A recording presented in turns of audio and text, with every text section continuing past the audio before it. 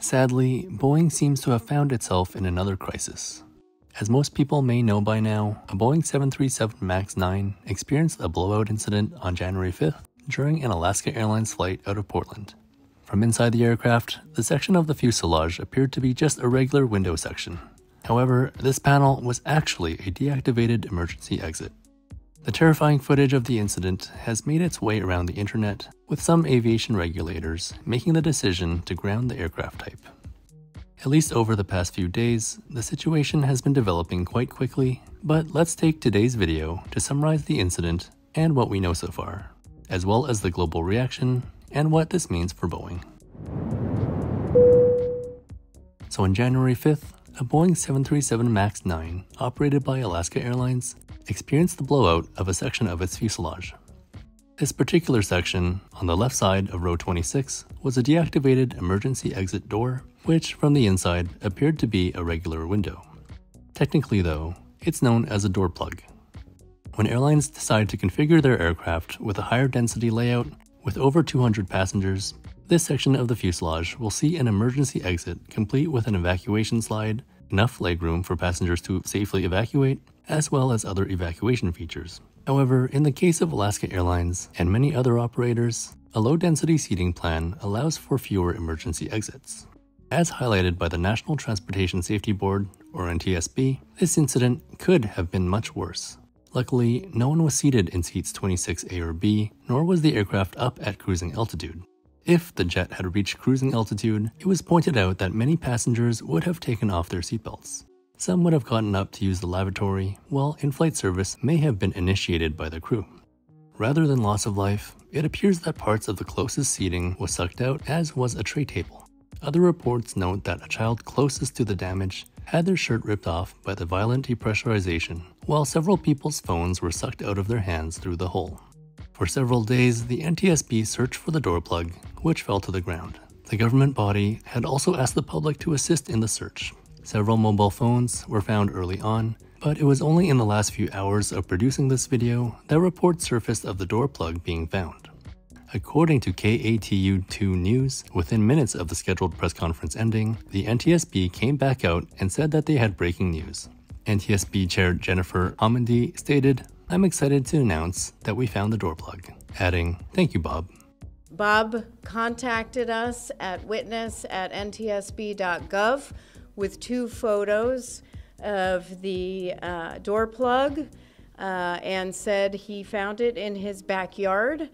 One major noteworthy fact about the incident is that the aircraft involved was essentially brand new, having been delivered to Alaska Airlines in November 2023. However, it appears that the aircraft had already been experiencing issues prior to the January 5th incident. As reported by the Air Current, the affected aircraft had experienced pressurization issues 1 day prior to the accident. It was still deemed safe to fly, but Alaska had revoked the jet's ability to perform extended operations, or ETOPS, such as services to Hawaii. An airline spokesperson told the media outlet, "These types of aircraft pressurization system write-ups are typical in large aircraft commercial aviation operations." She went on to say that, out of an abundance of caution, Alaska Airlines has an internal policy to restrict aircraft with multiple maintenance write-ups on certain systems, even when resolved consistent with FAA regulations from flying TOPS flights for a period of time. The NTSB later noted that Alaska Airlines had ordered additional maintenance to be conducted on the aircraft, but this did not occur before the incident. As noted by Chris Brady of the Boeing 737 Technical Guide website, the door plug is attached in the closed position by just 4 bolts. Brady notes that 2 bolts go through the upper guide fittings and 2 lower hinge bolts go through the lower hinges bracket assemblies. For this incident to have occurred, something must have been amiss with at least one of these bolts, he states. Official reaction to the incident was fairly swift. Hours after it took place, Alaska Airlines announced that it would be grounding its entire fleet of 65 Boeing 737 MAX 9s in order to conduct inspections, a procedure that has been stated to take around 4 hours. As reported by PBS, the airline had returned 18 of its 65 MAX 9s to service on Saturday, January 6th, following inspections that came less than 24 hours after the incident. United Airlines eventually announced that it would be doing the same, while India's aviation regulator ordered an inspection of all 737 MAX aircraft operated by Indian carriers. all of which operate the MAX 8.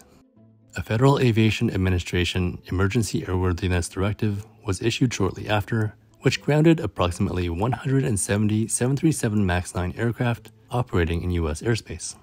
The directive prompted airlines to inspect their aircraft before further operation. On Sunday, January 7th, federal officials indicated that further maintenance might be required, and so Alaska Airlines decided to ground its entire MAX 9 fleet again. For many airlines, this has led to flight cancellations and minor travel chaos. An Alaska spokesperson told PBS, "These aircraft have now also been pulled from service until details about possible additional maintenance work are confirmed with the FAA. We're in touch with the FAA to determine what, if any, further work is required before these aircraft are returned to service." According to Bloomberg, more airlines around the world have taken similar precautionary measures. A media outlet reported on Sunday night that Turkish Airlines, Aeromexico, and Copa Airlines had grounded most or all of their MAX 9 aircraft. Other regulators around the world have stated that they will be closely monitoring the situation and working closely with the FAA on any new developments.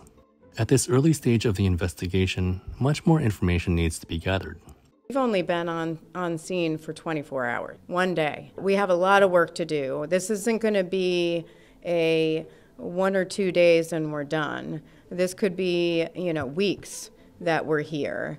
As we've noted repeatedly, however, it's difficult to see this as anything other than a manufacturing issue, especially given the age of the aircraft.